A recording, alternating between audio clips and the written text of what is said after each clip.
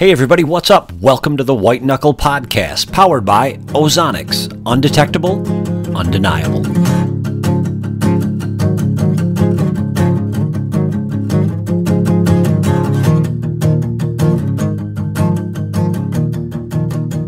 Well, hey everybody, welcome back to the White Knuckle Podcast. Today we have installment number 3 in our series of 4 on trail cameras. And I have with me my co-host who likely needs no introduction, Todd Pringnitz. Todd, how's it going? Woohoo! It's hot. Real hot down in Iowa. It was beautiful in Wisconsin today. We were we made the move to the Dells, so we did the Dells today, and it was well, there was a lot of people around, but Noah's Ark was fun. So I got a good sunburn. What have you been doing? Dude, to be 100% honest with you, all I've really been doing is focusing on work-related stuff. In the whitetail world, I've just been trying to get my food plot stuff working. I mean, there's always mowing and that kind of stuff to do, but it's been so blistering hot down here. It's been over 90 every day, and the heat index has been over 100. I was actually out doing some chainsawing work. I've been trying to work out every day, so if I don't do field work, then I just do hill climb or something. But I was out chainsawing 105 heat index, and like time's running out. There's no cold weather in sight, so it's pretty much like you just got to go out and just nibble at it. But other than that, I've kind of left my trail cameras alone for the most part of this season. And it's just that time of year where with the temperatures they are in Iowa, I've seen it before. And when you're up in the 90s, 100 degrees, those big, heavy, mature deer are just not going to move that far from the coolness of timber. Even at night, they just don't move that far. And it suppresses their hunger, I think, just like it does in humans as well. And here we've had such a drought that like all the interior little creeks and the little water sources throughout the timber, and around and anywhere in the Midwest with some deep ravines and stuff, usually the creek bottoms that at least have little pools, here and there, and everything was bone dry. So we just got a couple inches last week, which is going to help all the crops and everything. But it's been a rough summer in the Midwest on farmers, and I'm experiencing it. I've got a lot of replanting to do. I'll put it that way. Well, we've had just the opposite up here in Wisconsin. It's been rain, rain, rain, rain, rain. I mean, I went for a ride last night just prior to filming some velvet bucks on some public, and there was water standing in just about every field that water could stand in. Wow. Yeah, it's just crazy. I think they said it was somewhere in southwest Wisconsin. Real southwestern Wisconsin, Grant County had somewhere between 5 and 10. I don't know. A lot of rain. Wow. A lot of rain. Cassville, I want to say, was the town that was absolutely flooded. But well, hey, let's get into talking about trail cameras because I've got a bunch of questions. But one thing that I wanted to ask you is, most of the folks that are listening to this likely already have cameras out. And most of the folks that are listening to this, legal or not legal, depending upon what state that they are in, probably have it over corn or mineral. Is that what you do this time of year? Yeah, it's there's no denying it. Most guys legally in legal states use some sort of an attractant in the summertime. Guys here typically use mineral and or corn. I've been honestly laying off the mineral the last couple of years. Just there's a gray area in Iowa's DNR and rules and regulations, and there's been so many guys who've gotten popped for it that I just don't even. To me, it's not worth it anymore. I would rather run cameras on field edges. And listen, I've been hunting this area for 5 or 6 years, and my first topic on the list that I was going to talk about was my goals in the summertime, in the late summer, throughout the entire season. I'm not hunting for photos. My goal is not to accumulate a million pictures of big bucks and have them to print out and put on my wall. That's not my goal. My goal is locating and killing big mature deer, So I'm very patient in the summertime. Now, flip the coin 10 years back, Jason, and I was out running around like a madman, just moving cameras around constantly, just trying to get pictures of different bucks, trying to locate them. And also, it was kind of early in the days of white knuckle, so I was trying to make sure that we had good trail camera pictures to use and all that stuff. But I've really kind of taken a back seat with it. Now I'm a little bit more patient.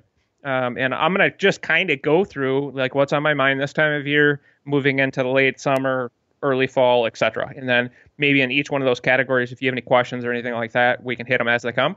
Yeah, let's do it. I've got a whole bunch of thoughts outside the whole using mineral, because here in Wisconsin we just can't. And I've switched from private land to public land this year, and I guess I've got some observations that I'll share and get your 2 cents on. But let's hear it. Let's do it. Well, first and foremost, you hit minerals. Okay. I used to run mineral cameras all over, a bunch of different minerals, and I've let most of them just go. So I've covered some of them up, etc. But most generally, they're hitting it for the sodium this time of year. Those same deer, if they're active in those areas this time of year, you're going to be able to get pictures of them later into the summer and going into fall. So just because, and if anything, to me, summer velvet pictures are bonus. But a lot of the big bucks that I end up hunting are on different farms. They're off in no man's land where they don't need to be anywhere near civilization.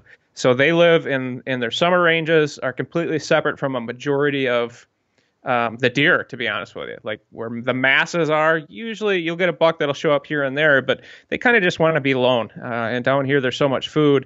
Usually they just are going to be kind of loners during the summertime. So in the summer, I'm just low impact. I don't want to put pressure into the different areas that I plan on hunting in the fall.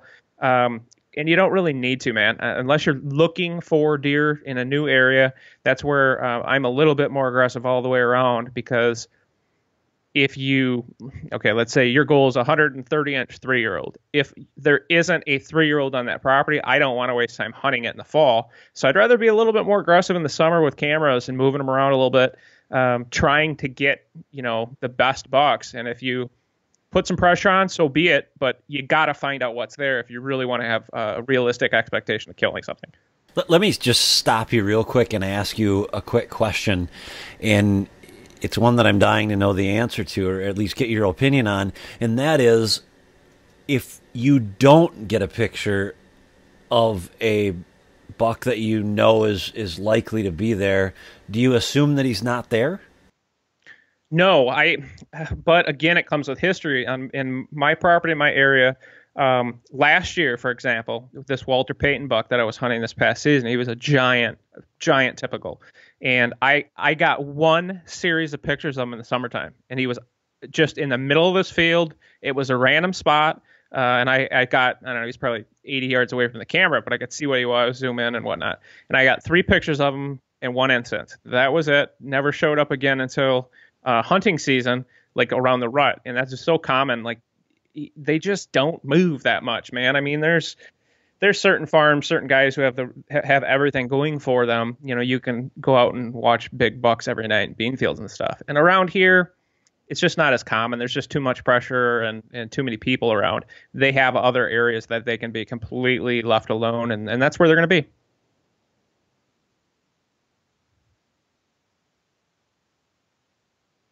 Well, this time of year, again, if you're in a new area and you're trying to find deer, you got to know what's in the neighborhood. But just because you're not getting pictures of big bucks this time of year, don't let that worry you. My property here in Iowa, on my 63 acres, I run cameras every summer. I have for the last 6 years. And Rich Ball, the guy I bought it from, he told me, he said, don't be disappointed if you're not getting a lot of big buck pictures in the summer. He said, that's been common. And usually about mid-October is when all of a sudden the bucks will start showing up. And primarily here on my farm, I've got a bunch of food. So I have the does. So that's the time of year I'm really worried about having trail camera pictures of bucks is, October going into November. I move all my cameras mostly onto scrapes. I want to have them in situations where, with the rut coming into full force, they're going to start working on a circuit, I call them. And a lot of times they're almost in a circle. But they're going to have social areas that they go from one social area to bedding area, maybe to another social area. You're basically connecting the dots. So in the last several years, my real tactic has started to create these social networking areas so I can kind of manipulate their movements, so to speak, from point A to point B to point C. And let's say, just in an ABC concept, let's say point A is a bedding area that is just impenetrable, or to get in there, you just cause all kinds of havoc. Well, I can't hunt point A, right? So if B and C makes sense where he's going to be heading, coming, and are going to get on a point A or go into it, then I got to just kind of up the ante and say, all right, well, maybe B is a better option. So I try to create these. And in each one of these little core areas, I like to have a green food plot, if possible. Not all of them have that. I like it to be really, really close to a doe bedding area, 50 yards, give or take, to 100. And if I can possibly create that whole situation, I want to have one main scrape in that area that if he's going to be in the general area, he's almost going to be it's going to be too irresistible for him to go check that, see if any does have hit it, see if any bucks are around. It's just, at the right time of year, you can really dangle these carrots, but you just got to kind of know how to present them, so to speak. So in many ways, it sounds like it becomes easier later to get these pictures by placing, based on what you're saying, you're telling me, is by placing them in these social areas. You just, and I think I understand what a social area is. It would be an area where they're all going to congregate, so to speak, or Sure. Mingle. Let's call it a bar of sorts, where they all Absolutely come to hang out. Let me ask you a quick question though, in backing up. It really doesn't have anything to do with trail cameras, but you said it, and I recently was watching a video by Dan Infalt, and he talks about doe bedding areas and buck bedding areas. How is it that you identify a doe bedding area, and then how is it that you use a trail camera in and around that area? First and foremost, for a doe bedding area, they are just as random in different parts of the country as anything. Here, I'm actually kind of lucky, man. All this timber around here, we have kind of like some beautiful rolling hardwoods, and within those hardwoods, there's these different pine thickets, and there's cedar thickets that are just thicker than heck. But it's all thick timber, but it just creates these little pockets, and they look different. They're a perfect example of like a doe bedding area. And over the years, through hunting around these areas, you start to just notice through traffic, where are the does coming from? Where are they going to? But generally, it's food, food, food. The does are going to be close to the food. Their maternal instincts say they have to fatten up so that they can have a healthy baby, get bred, and all that stuff.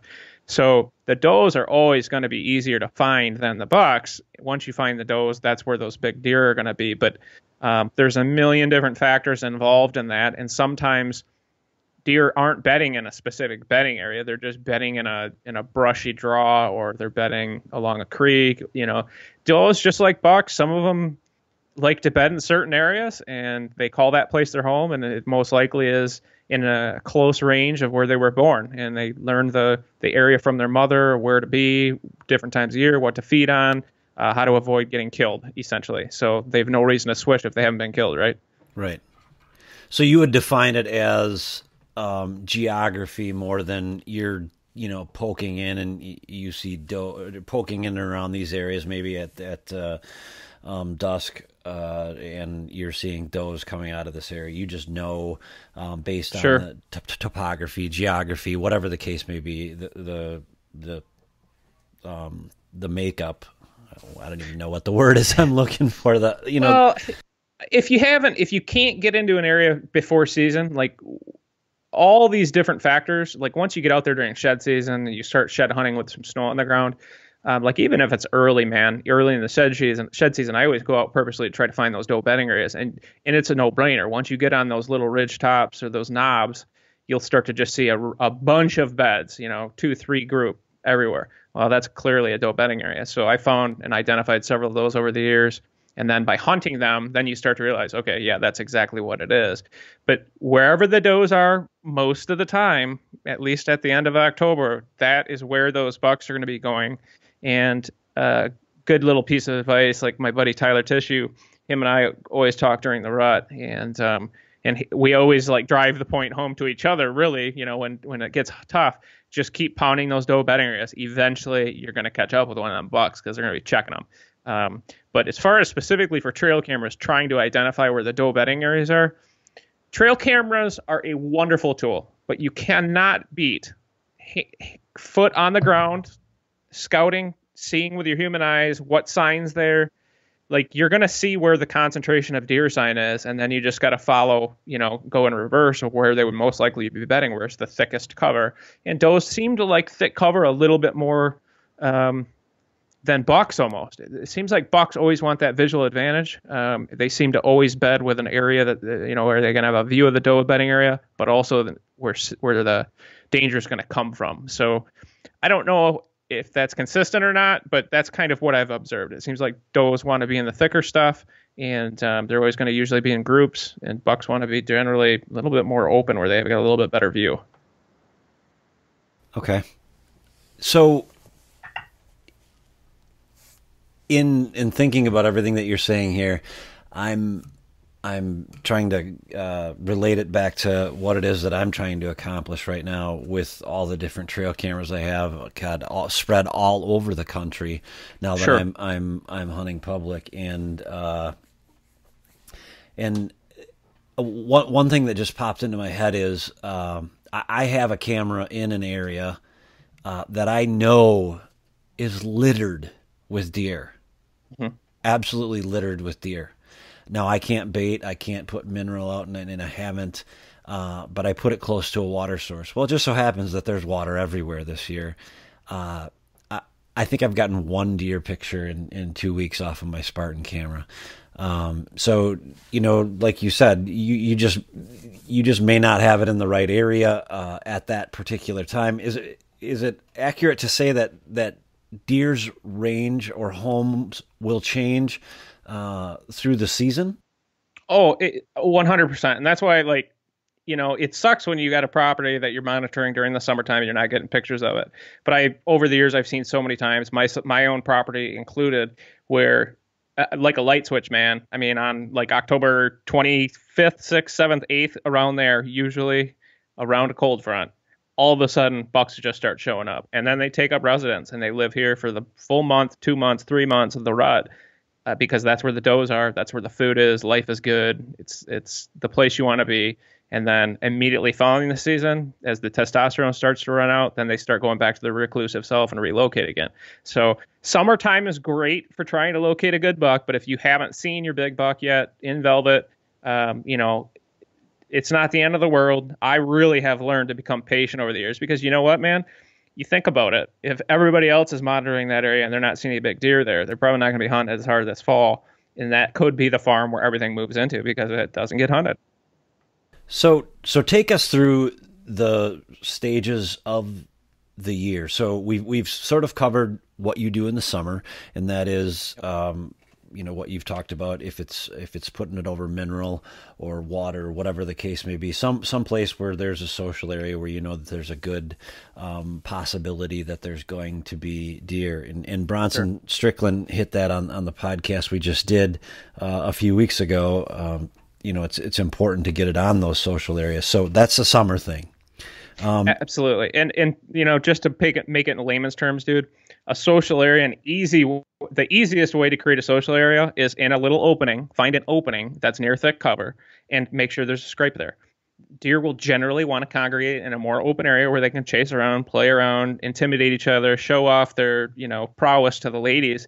And it usually is that's why I love those little green food plots, like a half-acre food plot. You can instantly create a social networking area if you put it in the right spot.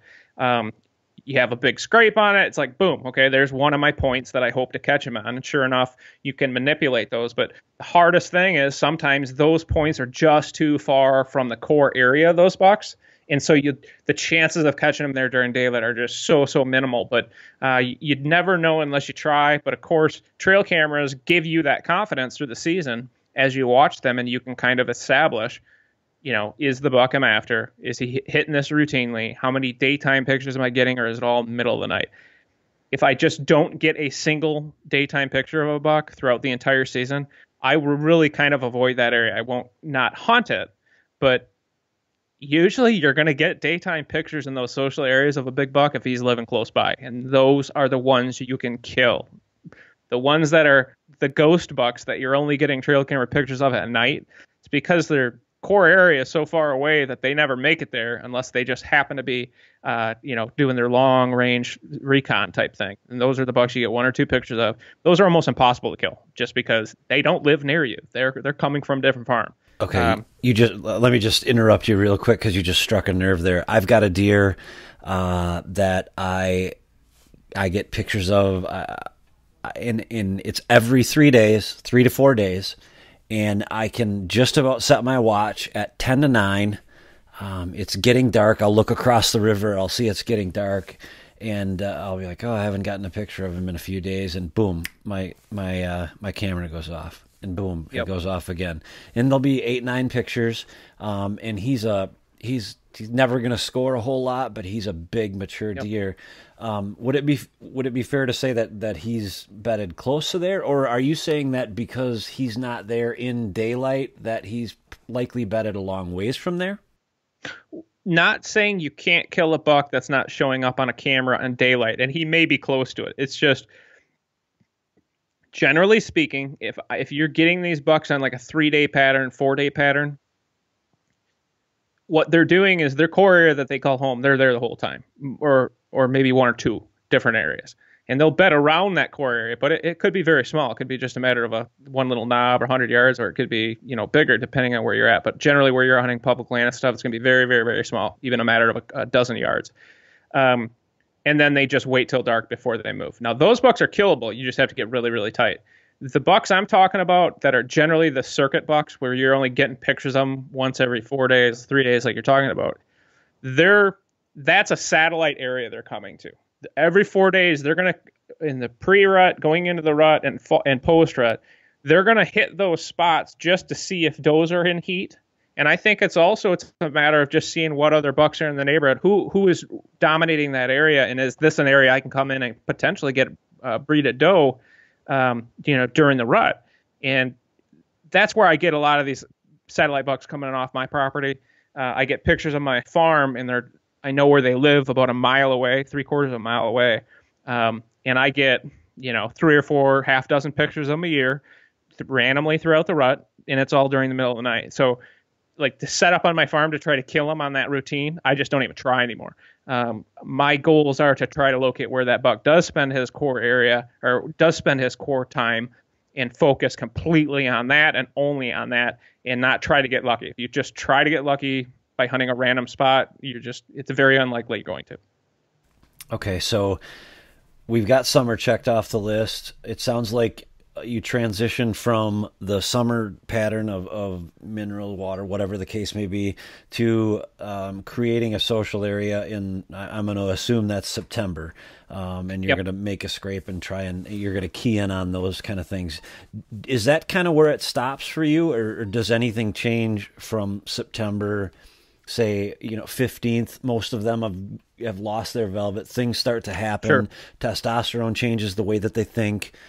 Take us through what goes on, and testosterone changes the way all of us think. Yeah, right. But take us through what goes through Todd's mind when he's going to make a change, or doesn't he make a change? Going into the late of October is when I will take my last inventories, generally on trail cameras, and depending on what I see on the pictures in late October, what deer are on scrapes, that usually determines where I'm going to start my rut. I'm going to go right where that deer is. He'll stay right around where he's going to be at the beginning of the rut, because that's his core area. That's the does know he's there. He's the dominant buck. There's no reason he needs to leave. That's the toughest time to kill him, in my opinion, the first week of November. You either have to be right in their core area, because they're generally going to be with a doe, or that doe bedding area. It's the toughest time. I very rarely kill a deer during the first week of November. Usually it's either later in November or at the end of October, when they're a little bit more feisty. But I think the number one thing that has changed my options in the last year is the Spartan cameras. I had one of them this past hunting season, and I wanted to do a full trial on it before we even talked about sponsorship with them. And I put it in one of my most sensitive areas out in the sanctuary because it's an area I just don't want to go into. So I brought it out there in the middle of October, and I just left it all the way through the hunting season. And I was just able to monitor one scrape. That's the one scrape I needed to monitor, though, for that particular area. Now that I know what it's capable of doing, it's just a great tool to be able to, if nothing else, you're crossing off different potential spots off the list, because if you're hunting one individual animal, he could be in a number of different areas. So it's a matter of knowing where he's not just as much as knowing where he is. Obviously, you get a big picture of him, and he was there, this morning, then this afternoon, then I'm going to want to hunt adjacent to there or someplace where I can imagine where he's going to be going. But these bucks just don't lay down in front of the camera, wait for you to come kill him. I mean, it's just another tool, but it's a really useful tool, almost as much just in eliminating spots as much as not. You know what I mean? The big thing I think with trail cameras, I've been using them in a number of ways for very, very many years. I've used a bunch of different brands. I've tried them all. I can tell you deer can sense a camera. It is what it is. It is not natural in their environment. Now, depending on the farm you hunt, how much pressure they're under, they'll be far more tolerant. We've seen some pictures from different guys on our team and stuff from over the years, some incredible footage they get. And they use them like second video camera angles and all that. And I've just never had deer be that comfortable around them where they just want to be in front of them. And that's why people use attractants, because you can get great pictures because the deer is kind of forced to be there. You have to manipulate them into it. So I have really taken that to heart over the years, but you can use and abuse trail cameras. And sometimes they do more harm than good, in my opinion, especially when you get the guy who has to check them every 3 days. Over the years, you just got to let them soak, man. Let them soak 2 weeks at a time, and just leave them alone, first and foremost. Let them do their thing. But there's a couple different things that I highlighted. I made a list, just like I do any show, of certain things I wanted to talk about. The big thing for me is you just got to plan on giving them options in your trail camera setup. What does that mean? Well, if you've got a back corner of a field and you put your camera right on that post where there's a major trail, if there is no other option than to go right in front of that camera, you probably won't get any big buck pictures on that camera. Bucks hate being forced. You can't force them. They'll just go 20, 30 yards down the fence line, jump 20 feet in the air like nothing, and they'll go a different direction. You're better off almost having 2 or 3 openings and then try to cover one of them or 2 of them with a camera, but giving them options. It seems to take the pressure off that particular spot. It makes them feel a little bit more comfortable moving through, especially at daylight. The spots where they just feel cornered, they just do not react to that very well, and usually they'll just avoid those spots. I always try to give them a 10-yard buffer on any camera. So if there's a trail camera set up 2 feet off the trails, like my neighbors have them set, and the deer literally is walking down the trail, and there's a camera within 6 inches of the friggin' trail, right at eye level, would you want to walk past that? I mean, dude, if I see a camera in the woods, I don't want to walk past it, even if it's mine. You know what I mean? Like, I'm just like, you're just as a hunter predator prey thing. It's just odd. It sticks out, and I don't like it. So I always give them 10-yard buffer no matter what I'm doing. And dude, the last couple of years, I just bring a lone wolf stick with me, and I climb up the tree with a stick and pick trail camera arm on the side of the tree. You can put that camera up 10 feet, 12 feet, and it just takes it out of their peripheral vision, and it makes a world of difference. They don't even notice them. I truly believe that now, but it's just getting it up out of the way where it's no longer a threat. It just seems like where it's right at eye level, where it's obvious, sometimes that just freaks them out, and so you're just not going to get very many good pictures. I couldn't agree with you more. Since I've switched to hunting public land, I've had to, again, every time I go in to set one up, obviously for safety, or not safety reasons, but security reasons, and I don't want to get those Spartan cameras stolen. I'll bring a lone wolf stick with me, and I'm 6'5", 6'4", and I can get up quite a ways. So I'll set that first, I'll set that first step relatively high, and I have noticed, just like you said, especially with this big buck, that I have that thing. I'm going to say it's at least 12 feet, if not 14 feet in the air, just because of where I can get my arm. And he's never once looked at it. And I have never in my life had a trail camera where I've had a mature deer not look at that camera. I just don't think that they're used to looking up at it like that. Well, outside of bow hunters, which they don't like think of like people in trees and go, man, them freaking bow hunters, Right. They don't think like that, but it's not a natural area of worry about prey. Think about it. How many times do freaking coyotes jump out of trees on deer? None Okay. in this now, part I'm of the sure world. there's one dude out there, and it's probably Kevin Schroeder, who's like, yeah, man, I saw that once. I was shed hunting, and I watched a freaking coyote jump out of a tree on a deer. But anyway, the truth of the matter is I think it's just instinctual. They're just not worried about things that come from above in the same way they're not worried about things that are on water. So guys, talk about hunting out of boats and stuff. It's just not a natural thing. Now, squirrels are always worried about something coming from the sky and attacking them. So if you were into squirrel hunting and you were starting to run cameras, I would highly recommend putting your cameras on the ground. I think you'd be That much tip better is off. going to be priceless.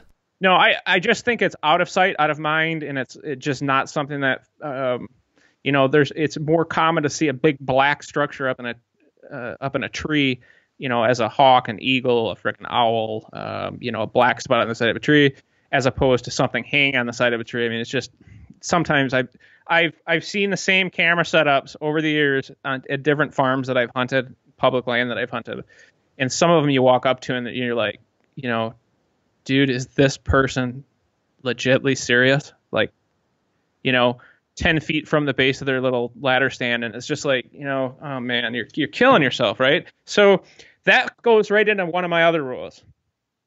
Avoid going in the timber with trail cameras and nowhere near your tree stands. Like, there's spots I have cameras set by my stands, and I'm going to get into that in a minute. But for the most part, I don't want to put a camera anywhere I have to go check it where it's going to intrude on these deer in any way, shape, or form. And throughout the entire summer, the entire fall, the spots I have cameras are consistent year after year after year, and they're generally in the same. I might tweak them up and down the field edge, whatever, based on, during the season. But I want them to be kind of aware that they're there and that I'm the guy who comes and checks them, and my scent is there. They hear me pull into my truck, my wheeler, whatever. I always keep it running. If anything, I want them to hear me. And that's where I have my cameras. And I do that on purpose so that come hunting season, I'm generally hunting for them in the timber. So do I want them all on the field edge? No. So that's where I put my constant human pressure throughout the season. And it's almost intentional. I literally usually have some sort of intent before I do anything in the field. Literally. I'm just very analytical. That's just the way it works. So I try to stack them, man. I stack them in the timber because that's where I'm going to kill them generally. And I try to keep them off the field edges because that's usually where they're going to bust me coming and going. So if anything, I'd rather stack them a bit. But you got to avoid the timber if you can. The other part, without stick and pick, Hold on. I just need you to clarify. So you're saying keep the cameras out of the timber? Yeah, I like to have everything on edges where I can drive to them, my ATVs, my wheelers. No, there's different spots. Like I have cameras along my creek that I have had out there for a couple weeks, and I probably won't check them for a couple more weeks. I mean, there's always exceptions to the rule, but I would say 80 to 90% of all of my cameras are all adjacent, so I can drive to them, walk to them, or whatever. But if you are going to be walking out in the field, do it in a way that you can take advantage of later on. So let's say let's say that you're going to hunt this finger that comes out in this field, right? And it's very typical. There's a little ravine that runs down it. Throughout the summer, run your trail cameras on one side of that finger, and make sure when you walk in to get your pictures, you walk on that same side of the finger over and over and over. Come hunting season, take a wild guess what side of the finger I would avoid. That one. Yeah. So that's a very simple way, but everything I do, even if I have to go through the timber, anything, and I do the same thing during hunting season. When I hunt a stand, I imagine I'm laying a scent bomb right as I go through. My next hunt, I'm going to try to take advantage of that scent bomb and push the deer and try to hunt them as I push them. Huge tool that has changed the way I use trail cameras, and has changed how I set trail cameras up, are stick and pick. Jesse Hurley, very good friend of ours, we've been using his product for a long time. And this is not a product infomercial. This is the reality of it. I spent years cutting branches, jamming branches behind my cameras, trying to get the right angle, get everything set up perfect. You come back and check them, and a squirrel or a raccoon or something had run up the thing and knocked your stick out, and your camera's like pointing at the ground, it's tipped over, it's over the side, or whatever. Stick and pick just saves time. You can put it on any tree, and they have tree mounts or post type mounts that you set on the ground. And I use the tree mounts 90% of the time, especially around scrapes and stuff like that. But what I've started to do over the years is they have this ground stand, and it looks like a metal tripod. It's very small, that you stick in the ground. You stand on it, jam it in the ground, but your camera sits up off the ground from anywhere from 2 feet up. You can adjust it all the way up to 4 or 5 feet up. And I've shown you this before on my farm, Jason, but generally speaking, all of my ground blind setups are usually the same when in regard to a distance. I like to have my fields about 50 yards wide, so that's the narrowest gap between my blind and the field edge. So I'm shooting across that 50-yard that gap, and I like to put a camera on a stick and pick directly across from my blind, pointing right at my blind, out in the wide open, completely obviously that's a camera on a stick and pick. And they're forced through there because it's the food. That's where they want to be feeding. That's where they want to be checking on does. And so it's a manipulation that I've worked out, but you can't push them any more than 40 yards from your blind. It seems like most generally those big bucks, they like to have about a 50, 60 yard, range out, radius around your blind. That's where their comfort level is, it seems like, most of the time. So if you try to encroach them too close, like try to get them to that 30, it ain't going to happen. They just will avoid that spot. They won't go through it. So I like to give them a little bit more space, give them about 40 to 50 yards, and then with that stick and pick right on the opposite side field edge, when they come through that gap, they're going to go around that stick and pick and give it a 10-yard gap, give or take, 5 yards. They're not going to stand right next to it. They won't. I mean, you might get a picture occasionally here and there of a deer coming and sniffing it, but those big bucks generally just don't want to be around it. They're not going to come out there and pose in front of it. But that's where it can push them just a little bit closer to your blind. And with a bow, that 10 yards is the difference between a lot of times killing and not killing that deer, because the further you go, the more trouble you're asking for. So I will usually have a trail camera set up that I want to be seen, and that's in both trees and on the ground. And then I'll have ones that I don't want to be seen. If I have a field edge back corner where there's not a good tree to hunt, well, take a wild guess where I'm going to have a trail camera that's going to be seen. I'm going to make those big bucks kind of want to avoid that spot. I'm not going to freak them out by putting a human dummy there. But just putting a trail camera is just like a subtle nudge. You can kind of nudge them one direction or the other. It works sometimes, it doesn't others. But I'll tell you, I hunt between my trail cameras, around my trail cameras, just like I hunt around my blinds, kind of anticipating a buck doing something because that's there. So you can kind of cut certain areas off. I'll tell you another story. I had a guy one time hang a tree stand. I'm not joking you, 5 feet off my property line. And there was a big fence crossing coming into one of my fields. And he was hunting, being able to hunt and shoot onto his property and onto my property. Of course, I wouldn't be able to prove it or anything. So I had no other option but to put a stick and pick and a camera right there, right on that trail. And I wouldn't have done it if he wasn't doing what I consider to be an unethical hunt, but it shut that trail off. I do the same thing on different trails here. If there's different areas I do not want them to go through, or if I have a stand that's just adjacent, and if there's 2 trails or 3 trails they can cross, or two or three fence crossing they can go through, you can move cameras around and use them as buffers. So get a couple stick and picks, start playing around with them. You'll see what I mean. But the cool part is you're still getting pictures off them, so it's there scouting for you the entire time. So in essence, you're using the camera to push the deer. Absolutely. It's just like putting a little beacon there that says, hey, I'm not natural here. I'm not going to hurt you, but you probably don't want to come too close either. So last year when we were down for the, annual team meeting, we, went for a walk and toured your property, and you told us that, and I thought you were crazy. And then it didn't dawn on me until I watched you shoot, I believe it was Tom Petty. Yep. And I believe that you had a stick and pick and a camera in that field. Yep. And I had video footage of him right in front of the blind earlier that season during broad daylight, and that's why I went out there hunting and went after him, because I had the trail camera video I had of him. Right. So, okay. Yeah, and that pushed him a little bit closer. Sure. Close enough to make the shot. You know what it kind of also does too is it gives them, it distracts them slightly, where, if they're walking through a field and there's, a camera on a stick and pick, and then there's a ground blind, they're gonna be aware of both presence. And in that case, I shot Tom Petty, I think at like 24 yards. And so he was pretty darn used to that blind, and he was a little bit more laid back. And that was just because of where that particular camera was in relation to the cover. And it's so in the secure area, it's such a killer spot.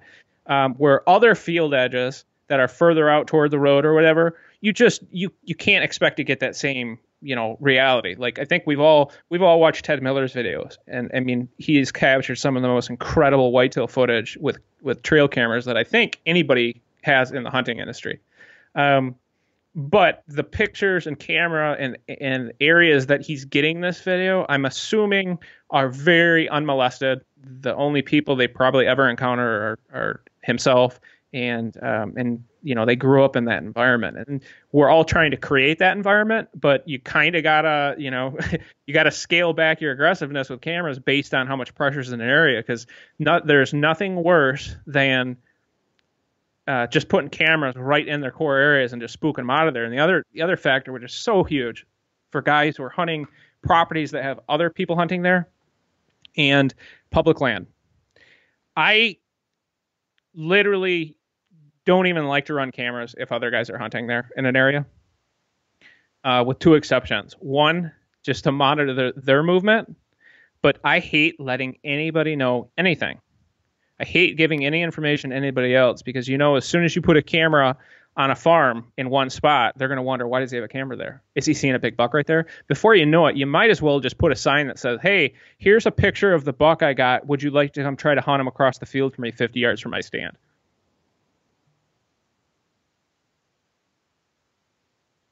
And that literally is like the biggest beacon. So sometimes I think you're better off just flying in a little solo, or at least being a little more secretive on where you put them.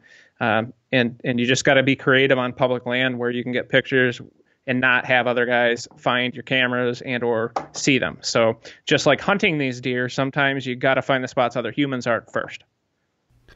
Yeah, my strategy really here thus far has been to get them out early in as many spots as I humanly can. And the Spartan cameras allowed me to, to monitor, things from, I've got one camera that's an hour and 20 minutes away. It's also in an area that is just got a ton of timber. You'd think you're in northern Wisconsin. There's just a ton of timber there. So okay. I'm looking for a needle in a haystack, but really all that I'm trying to do is get a gauge of the density of the deer there. I believe that, there's probably on most of these properties, just by the sheer fact that so many people practice QDM, there's probably going to be a good buck on just about all of these properties. Will I get a picture of them? I guess I've resigned myself to thinking, maybe not. And it's not just because I don't get one, I guess I've decided it doesn't mean that I'm not going to hunt there. I went out and velvet filmed last night, and because I was so close to this camera that I had just set up a week prior, I thought, well, I'll go grab it. And I was surprised that I had, 56 pictures of deer. No big bucks. But that's a lot of deer for a public area, and one that is relatively easy to access and closer than close to I guess a whole lot of people. So if I had to choose between okay, let's be honest. I would love to get a bunch of big velvet bucks on camera on a brand new property. But if you're going in a little bit blind, I'd really be looking for the greatest population of deer in general. And obviously you're still going to be looking for bucks to try to at least get an idea. But man, it changes so much come fall. The number one thing, like going into hunting season, is when you start getting to that October timeline and even beforehand, you got to go put your feet on the ground and find where the deer are. Find where all the deer are feeding. Look for those scrapes. Create a scrape. Put them on those field edges. And that's when you're going to start taking an inventory of what deer are there then, the deer that you're going to try to kill. Because it happens in the summer to so many guys. They get a trail camera picture of a giant velvet buck. Come hunting season, they're not getting any pictures, but they're so committed to that buck because they've been thinking about him all summer long. And all they can think about is that big buck, and they're going to kill him, and they want to kill him. And so they hold out and hold out and hold out. And the deer's nowhere near them. He's on a different farm, different area because it's a different time of year. So I would almost rather not get giant bucks on trail cameras in the summer, knowing that I've got all the food and all the does, and they'll come in, and I've just seen it time and time and time again here. Velvet pictures are great. I get them every year, most of the deer, but I just know it seems like the biggest bucks generally kind of lay low throughout most of the year until it gets a little bit closer to the rut. That's the one vulnerability. So let's talk about a specific buck. Let's go with the Bassmaster General from last year. Sure. No one's seen the video, and they will soon enough. But without giving away too much of the story, how much did trail cameras play a role in what you did with respect to that deer? And did they play a role? I actually never got a picture of the Bassmaster General until about mid-October. He all of a sudden just showed up like snapping your fingers on my property, and I was getting pictures of him everywhere. And he was like the old buck with his mouth hanging open and all the pictures it was the middle of October, and he was already pretty geared up. I didn't recognize him offhand of who he was. I'd gotten maybe, I don't know, a couple dozen pictures of him, but on my Spartan cam that I had out in the sanctuary, I got a perfect picture of him, and I ended up deleting the stupid thing. I wish I would have kept it. But he went past, I had a Mrs. Dopey's landmine underneath the scrape and in this little social area. And my camera was up in a tree about 20 feet away, about 10 feet, 15 feet up in the tree. And right as he turned to look, the camera went off. So he was looking right at the camera. It was a cool picture of him. And he was heading right up into that bedding area. And it was at 5:30 in the morning. And like another hour yet before light. And so in my mind, I was like, I know where he's going. I'm like, dang, that's an hour before light. And I haven't even been out in that area. I mean, but that's just how they are. They're very, very secretive. So come October 31st, that was the picture I had in my mind when I went and sat on the adjacent side. I wasn't over the spot right at the camera, but I was probably within 150 yards of it. And I caught him coming right out of that bed, and that's where I killed him. But so, yeah, they're significant. But I'll tell you, dude, come rut, like November, I'm checking my cameras, but you still gotta be a hunter. Don't hunt cameras because you'll get caught just chasing your tail in circles. You go out and check a camera that's on a food plot, for example, and you get a picture of a buck out there. And I mean, dude, every time I'm out there the next night, just like anybody did, because you just got to try. They never come up. It's like, what the heck? It's just, dude, you can chase trail cameras year round. I've gotten to the point now where unless I am just unsure of where a big buck I'm hunting is, because then at that point I don't care because I got to locate them first before you can kill them. I'm not just going to sit in a stand and hope he comes wandering by. It doesn't happen like that. So I'll make it happen if I have to, but if I know where he's at, I won't even check my cameras. I'm like, literally, I won't even check him because it doesn't matter. I'm not looking for pictures. If I know he's there, that's all I'm worried about. But like I said, 9 times out of 10, 90% of my cameras are always on the field edges, so that when I'm coming and going out of hunts, or coming and going out of hanging tree stands in the late summer, or coming and going out of the field doing whatever, try to make it efficient. So you can check a couple cameras on your way out, and then that avoids having to come in there on a whole second run.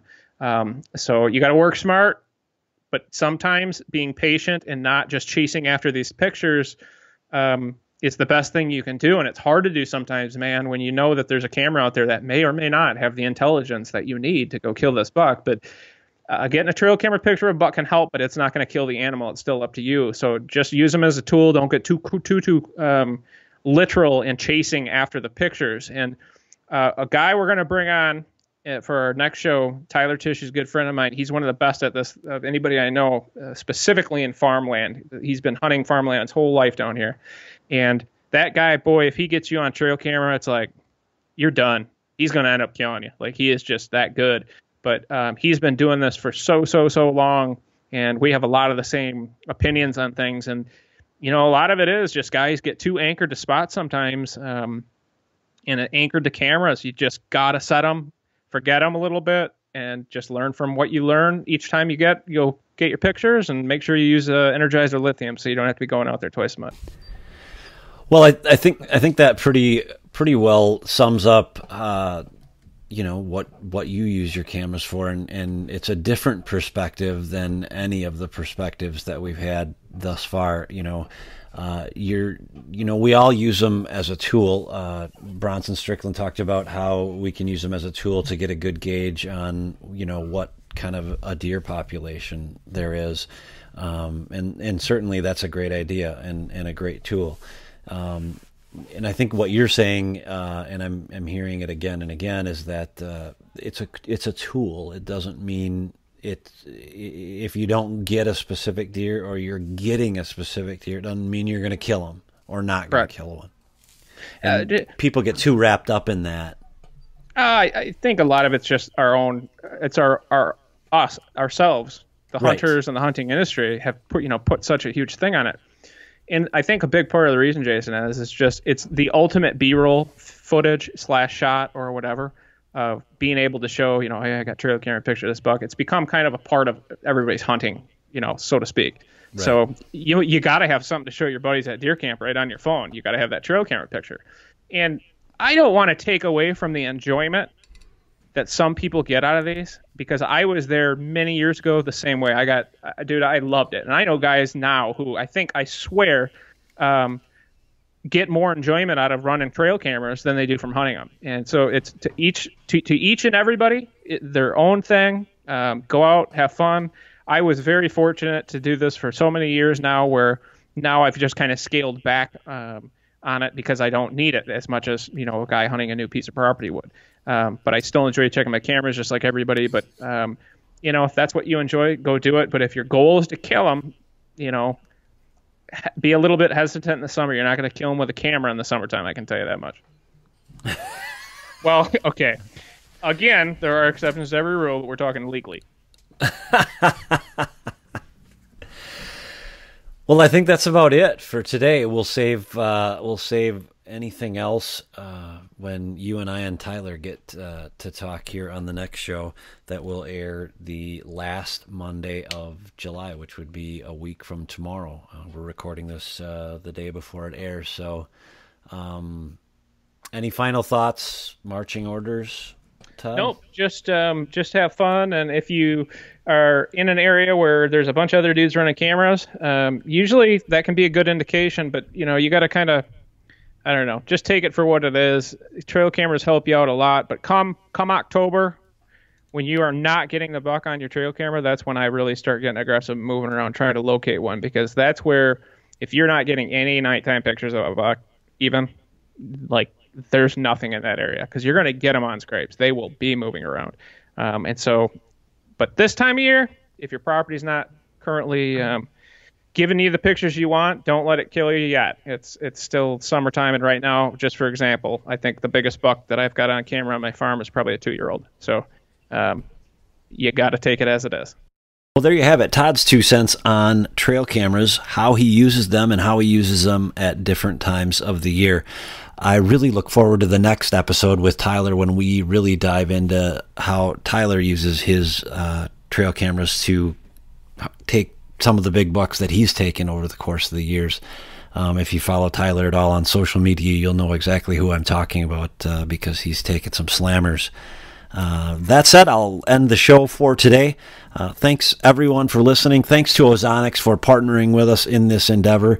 Again, keep listening for that chance to win a prize package valued at well over $500, $600, $700, depending upon the month, and you could win that prize package. So just listen to each of these podcasts for the directions for winning that prize package, just like Mr. Timothy Hurley did here a few weeks ago. Thanks again to Ozonics for helping Tim out. He had his wife and himself down in Arizona. Tim is a resident of Montana, but Tim was down in Arizona with his wife. I believe he said she was getting a lung transplant or a double lung transplant, and Ozonics was nice enough to ship the whole prize package down there, which was kind of a highlight during a tough time. So thanks again. Thanks a lot to Ozonics for helping us out with that.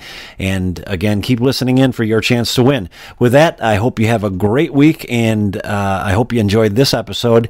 And if you would like to be featured on any of our upcoming episodes with your Ozonics story, please get in touch with me at jason@whiteknuckleproductions.com. Again, if you have a story and you'd like to share it regarding your Ozonics and encounter with a buck that you harvested, whatever the case may be, get in touch with me, jason@whiteknuckleproductions.com.